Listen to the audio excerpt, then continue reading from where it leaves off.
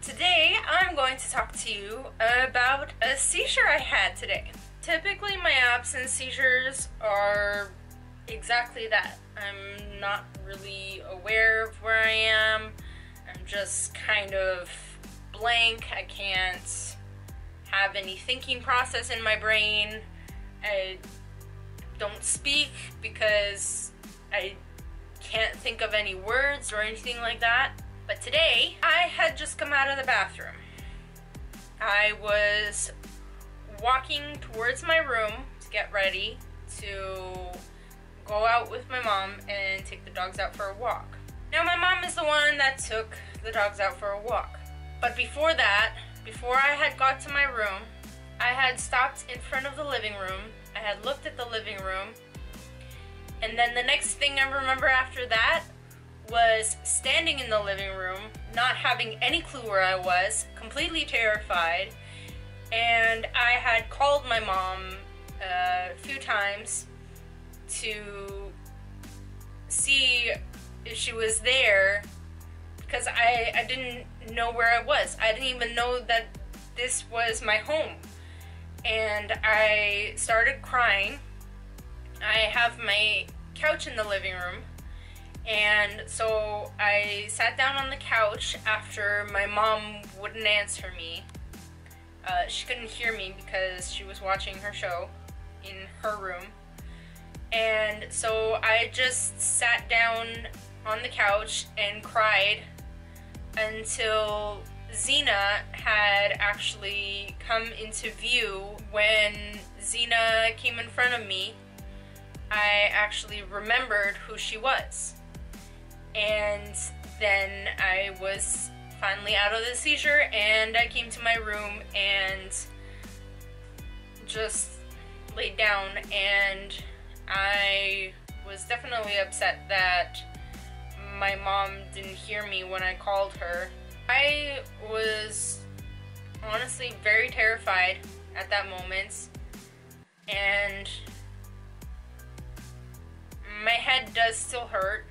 So this incident terrified me not only because I realized at that moment that I was having a seizure, but it also terrified me because those are the same symptoms of dementia and Alzheimer's, and I see my mom having those symptoms, and it terrifies me to think that maybe I could be having symptoms of Alzheimer's or dementia, and even though they are symptoms of seizures as well, but it's just honestly just a really terrifying thought. Now, because there are so many different types of seizures, that is why it is important to be aware of the different kinds of seizures, what they look like, and to let your friends know if you have seizures and what your seizures look like, so that people around you are aware of what it looks like, and so they don't think you're just some crazy lunatic that is going off and doing some crazy thing. It can definitely be stressful a lot of the time, most of the time, the majority of the time, when you have seizures, because there are so many people in the world that have no idea what a seizure is. You tell them, oh, I have seizures, and they're like, seizure? What's that? You're seizing my documents, or what is that? That's why it's very important to make people aware of what seizures are, so that even just a random person on the road isn't thinking that you're just some crazy person, that they realize that you're having a seizure and they can help you if they're a nice enough person, that they can help you and call an ambulance for you when you're having a seizure. Now, even though my mom couldn't hear me call her, she is always there for me every other time.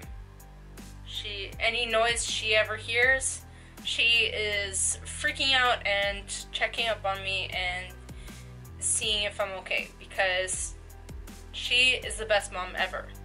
I am honestly so grateful for her, that she is my mom, and it's so interesting to think that 12 years ago I had my first seizure.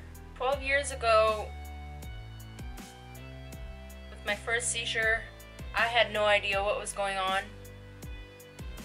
My mom had no idea what was going on. We were completely oblivious to even the possibility of me having seizures. We were both terrified of what the future might hold. And after all we've been through all these years, I'm very happy and grateful for my mother, because, like I just said, she is the best mother ever. I hope that when I do eventually have kids,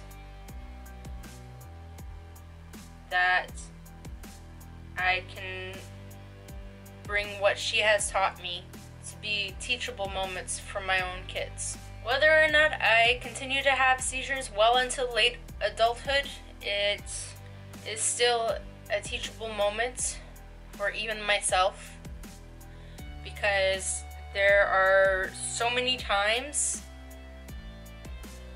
in the past 10 years that I thought maybe I should live by myself, because I wasn't having the best time with my mom. We were having arguments, as parents and children do regularly, but I know for a fact that living by myself unsupervised is not safe, and I'm very happy that I am lucky enough to still have my mother. Now, if you like that teachable moments, then like, subscribe, and please come back for more. I love you guys so much. Be sure to check out my other channels. My comedy channel, my vlog channel, and my gaming channel. My comedy channel for more laughs on Thursdays, my vlog channel to see what I'm up to every day, and my gaming channel for awesome playthroughs and wonderful streaming. I love you guys so much. Mwah!